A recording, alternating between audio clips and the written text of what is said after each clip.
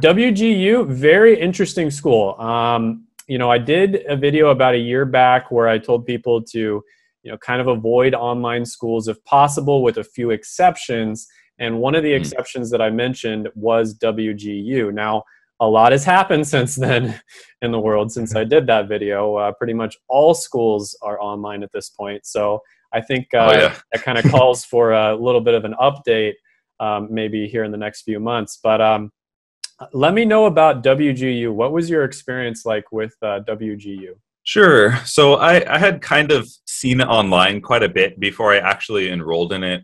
And I was a member of this forum. It used to be called Tech Exams. I think it's called, I forget what it's called now, in BOSEC something community. But anyway, I kind of watched it for like a couple of years, and I kind of figured what it was about, at least the IT degree portion of it. Basically, like with WGU, you pay for a semester at a time. So you pay for like 6 months, or I guess they call it a term. And then you can complete, like whatever you can complete in that 6 months is fair game. So basically the idea is what I did, and like what a lot of people do, is they'll register and they'll enroll, and then they'll just try to do as many classes as they can. They'll be like really disciplined about it and just knock out as many classes as they can, like kind of thus decreasing the time it takes to get a bachelor's degree, and then kind of decreasing the amount that you end up paying for tuition. And it's really good. You can pretty much get out of it as much as you want, because it's regionally accredited, and a lot of the curriculum are industry recognized certs from like CompTIA, for example, or Cisco or ISC squared.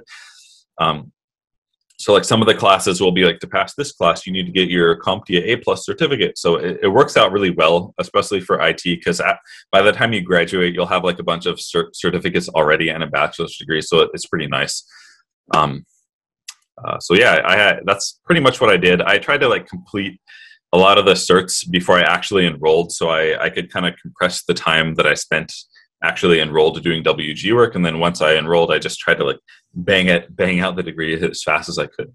Hey guys, Shane from the future. Really quickly, I wanted to say that there are a few resources down in the description. It'll be at the very top that I think are good when it comes to IT. One of them is going to be a certification that is very common, and it's a good way to kind of dip your toe into IT and see if it's the right thing for you. And it can also help you to get an entry-level job or maybe an internship. And then the other one is a website that allows you to quickly test out of different classes at a fraction of the cost. It's study.com. So definitely check out both of those down in the description below.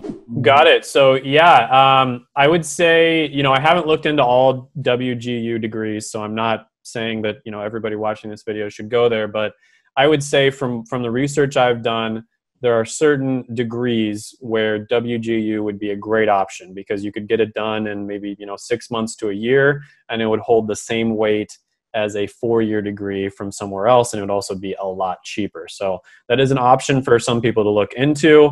Make sure to do your own research. Never believe someone on the internet. Make sure to do your research for yourself. So it's a good option for you. But I can say that out of the online school options, that does seem by far like one of the best options I've heard.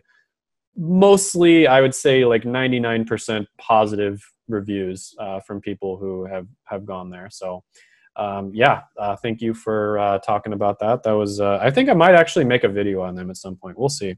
Yeah, people search it a lot. So let's say that somebody doesn't really have any experience in IT, but they are interested in getting into it. How would they go about getting into the field? I actually made like a whole video on this, and I kind of talked about it a little bit in this interview, but people can always kind of make their own experience, like a portfolio, I guess, if you will. So for example, I guess the best way to explain this would be if like a lot of computer science majors, like when they graduate and they want to go into software engineering, in addition to their degree, they'll kind of make a portfolio, like they'll build some applications or like a web app or something. They'll create like a GitHub where potential employers can like go and look at the stuff they made and kind of maybe get a feel for like how good they are, I guess, or the different technologies they've worked in. So you can kind of take that same concept and apply it to information technology or cybersecurity or like kind of whatever field you're trying to get into. So for example, if you want to get into IT, you might look at some technologies that are like really in use today. And like a lot of businesses, like Active Directory is pretty much used everywhere, and then maybe Azure, like Azure AD, or any concepts within Azure or AWS, because that's pretty much like a lot of businesses use that. And then you can take, for example, like Active Directory and kind of like create some content around it, like maybe a blog post or like a cheap YouTube video or something, and kind of showcase your skills, like set up the environment, like create some users, use PowerShell or something like this.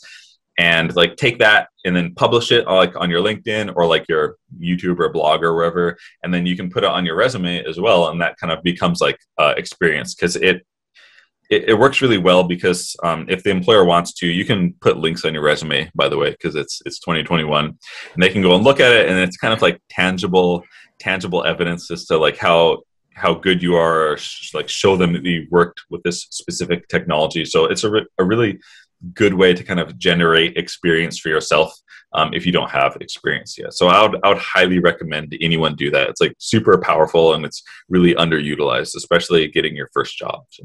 I totally agree. I think that's like kind of an out of the box way of doing it. And, you know, when it comes to applying to certain jobs, a lot of the time, the best thing that you can do is kind of stand out a little bit. You know, what a lot of people try to do, I think this is true for some things. It's good to not stand out in certain areas for some things, but when it comes to like showcasing your skills and projects and that sort of thing, I think it's a great idea to stand out. So, you know, some things I've seen people do is make videos, like record a video of themselves, kind of pitching themselves to companies, for instance.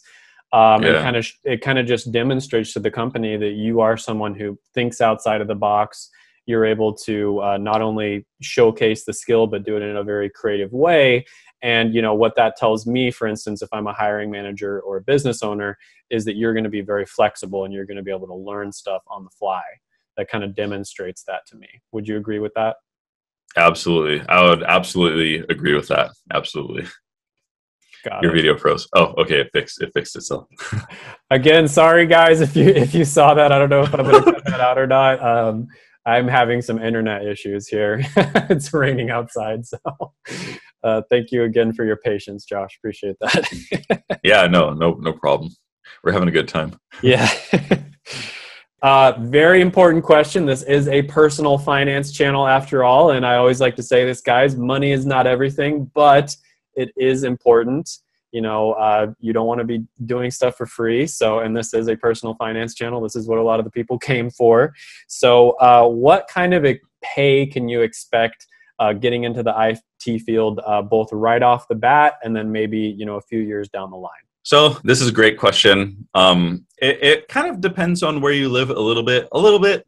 But for the most part, getting into the field, you can expect maybe around between like 40 to 55K for like a help desk job, and maybe much more than that in metropolitan areas. But just starting off, it'll probably be somewhere around 50K or something like this. And you'll kind of notice as you go through your career. This is just my opinion, so kind of take it with a grain of salt. Like the more you have to do things that are like creative. So for example, like if you're somebody who follows process, for example, and just does stuff for the business, like help desk and like closing tickets, your salary will be like a little bit lower than somebody who like defines process, like somebody who writes procedures for like the help desk people to do, or somebody who like designs the network versus somebody who just like fixes like a simple outage or something like this. It depends. So kind of the more you get it, you transition into like defining process and like designing stuff, and like the more you get closer to like dealing with people, like organizing like projects and that kind of stuff, your pay like tends to go up a little bit. And also the more you change jobs, how can I say, like, this isn't a hard rule, but generally the more you change jobs, the faster your salary will go up. So for example, for me, I made I'm not trying to like shill my videos, but I made a video that like outlines my whole like career and my salary progression. And if you look at that, there was like one period of time where I worked at the same job for about 7 years or something, and my salary went something like 50K to 52K to 54K to 57K to like 60K like every year. And it's like, it's pretty slow. But if you make an effort to like upgrade your skills and like change jobs, it'll be more something like 50K to like, 65K to like 77K to like 90K. It will like, it tends to jump like quite a bit. So the more you get to like, the closer, another kind of rule of thumb is like the closer you get to the business end of things, the more your salary goes up. So for example, I'm like I don't like my job right now, but I'm a program manager, like cybersecurity program manager. And I have some technical aspects, but my job kind of involves a lot of orchestrating of other humans and making sure the business, I guess, is compliant. So it tends to have like a higher salary. My salary right now is like 130K. So I guess just